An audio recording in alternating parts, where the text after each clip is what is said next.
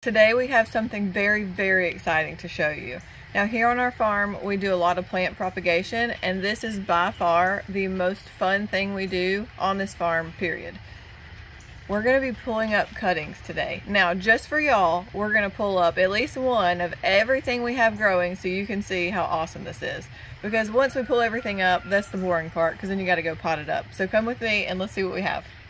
So as you can see, there are so many weeds in our propagation beds. Like, there's so many. And we used to try to pull them, and now we've decided we just let them grow with the cuttings, and as we pull cuttings, we trash the weeds, and that's just how we do it. So all the cuttings that we're harvesting today for you guys to see were stuck as hardwood cuttings, and they would have been stuck January, February, something like that. So we're at the end of May. So this is just a few months of sitting in a sand bed being misted regularly. The first variety that we're going to pull up for you is a snowball viburnum. These plants are fantastic. They are one of my favorites. They're often mistaken for a hydrangea because they have these big white fluff ball blooms. They're absolutely fantastic. So let's see what we have here.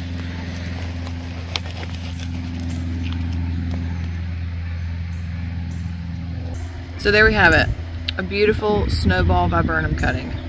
Now throughout this bed there's plenty of death, but there's plenty that also took. So we just trash the ones that didn't make it, and then we make money on these. In this small section here we have Miss Kim lilacs. They bloom really, really pretty, and this is the first time we've ever succeeded propagating these. As I'm looking at this, it's looking like about an 80% success rate, which is really great. So let's see the roots. Ooh, that one's got some nice roots on it. They're really in there.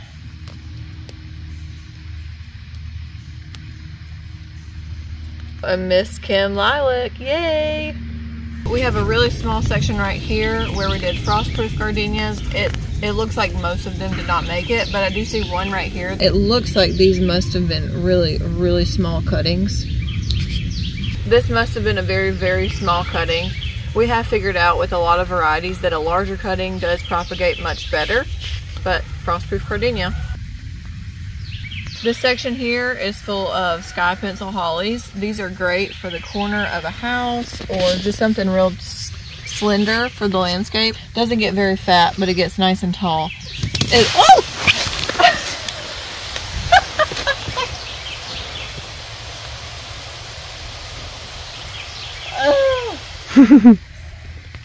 Oh, now I'm all wet.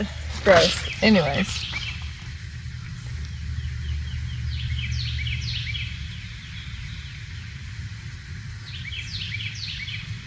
Nice. The sky pencils are an evergreen variety, but we did stick them in the winter, and as you can see, they did just fine. So my understanding is that with these, you can propagate them pretty much any time of year, which is awesome. In this section here, we have golden Hinoke cypress. I hope I said that right. If not, I'm so sorry. And you can see here, we have a decent bit of death. There's just about half of them that just died in the field. But let's see if we have any roots. So you can see here that it has started to form some calluses, which means it will develop roots, but these are just not ready yet. They just need more time in this bed. Since that one is not completely ready, I have a feeling that most of them are like that. A lot of times these big evergreens take longer to propagate than other things. So we'll just leave these in their bed and give them as much time as they need. I would imagine they probably need up to a year before they're rooted in really well. This section here is purple leaf sandcherries, and we have like 2 that made it. This one, it was a very, very low success rate. The research that I've done suggests that we need really big cuttings for these, and with the plants that we currently have on our farm, they're just not very big yet. So as our farm gets more established, we'll have bigger cuttings to stick in the sand, but for now we just work with what we got, and it looks like we got 2. So let's pull one up and see how it looks. It's really in there.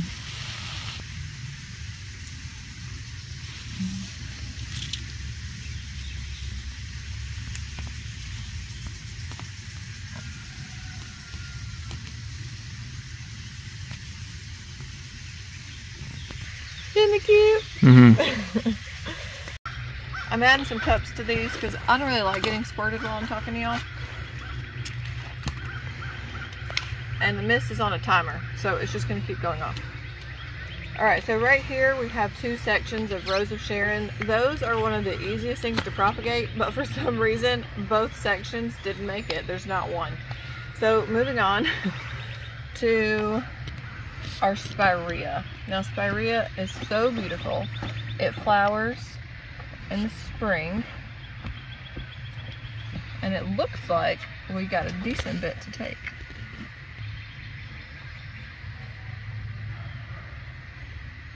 Very nice. This is crazy too, because it looks like the cutting that we stuck, the stick died, but it came up from the roots. Isn't that cool? That is cool. This section is Ligustrum Recurve. Again, I hope I said that right. If not, I'm so sorry. But it looks like there's a lot that took root in this section too. I see a few dead ones, but also there's some really big, fat, happy leaves. Oh, there's a goner. No, look it. Oh, that looks beautiful. Goodbye, slug.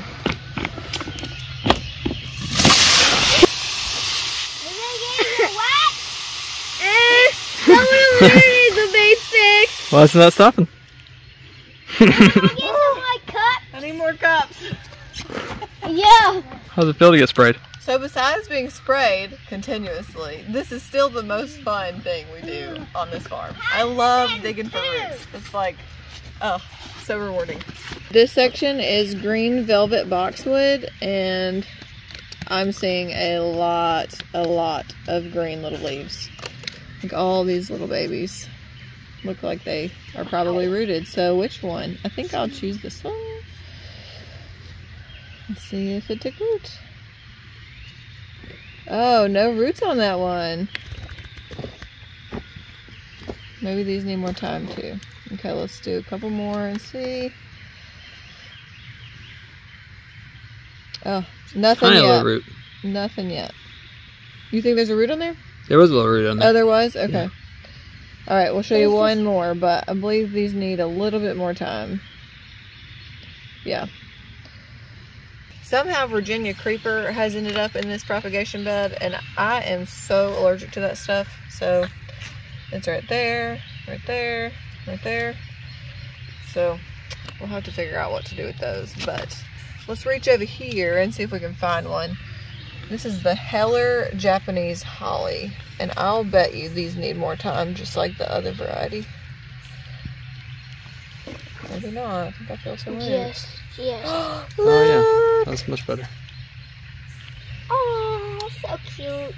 They look awesome. In this section we have Techni arborvitae, and I just see a couple of dead ones. All those little bumps on the bottom of that stick there are calluses, and that is where the roots will come out when they're ready. Okay, this whole section here is Murray cypress trees. This is a massive fail, in my opinion. There's so much more death in this bed than normal. But we also had an issue with our propagation system over the winter, and these got hit the hardest with a bunch of sunlight while the misting system was down. But I do see some. Here's some green. I do see some right here. Let's see if this one is rooted. Those things are really dead. It's beautiful. Okay. It's got big calluses. So yeah, there's some really nice calluses on those.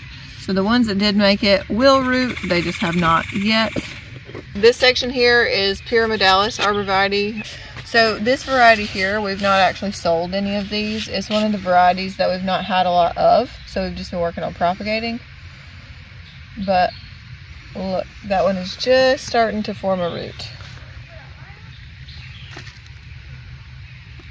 Once we have these grown out big enough to sell, I believe they will sell super well. Let's dig up one more and see if we have any big roots.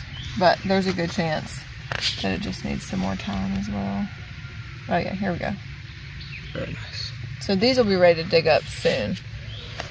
Very soon. Right here we have a teeny tiny section of golden globe, but there is a lot that are doing well. So let's see if we have any roots.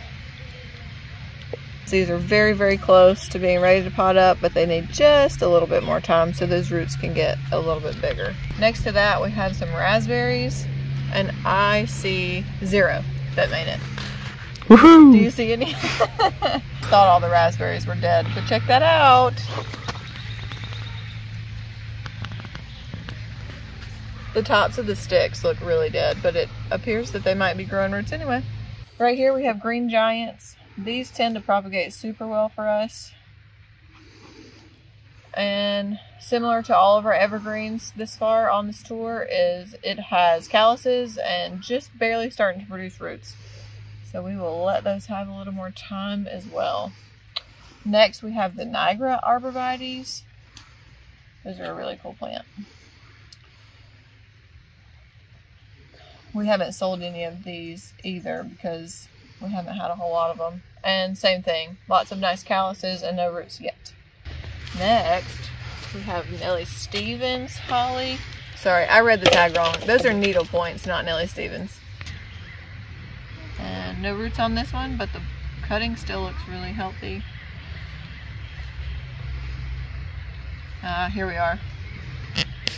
Very nice. Very nice. Quinn said he wanted to pull up some cuttings too because he's not having as much fun not pulling them up. He's got sleepy. We have corkscrew willows here, and they look like they did amazing. Maybe we probably had 90% success on these. So let's pull one of these up.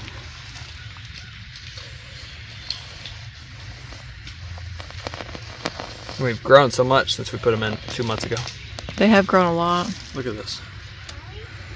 So that was a nice 8-inch stick that we put in, and this is all new growth. And all these. So this only took 2 to 3 months as a hardwood cutting, and it's got nice roots, new growth, and they grow fast. Yeah, you can see them sticking out right there amongst all these weeds. Lots of weeds. These ones are weeping willows in this section. Doesn't look like they did as good as the corkscrew willows. But here is one.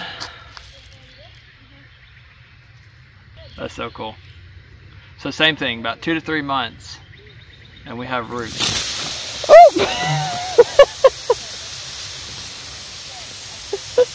So that is it for our plant propagation tour. We have lots of varieties in there. We have a lot of success and also a lot of failures. If you have any questions about any of the plants that we have out here, feel free to ask. We'll answer any questions that we can and hope to help you with your business or whatever you have going on, even if you're just curious. We are so excited to pot all these up and have a great year in like 2 years when they're ready to sell.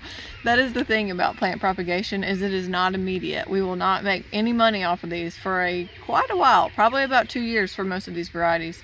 We have to just wait. And so until then,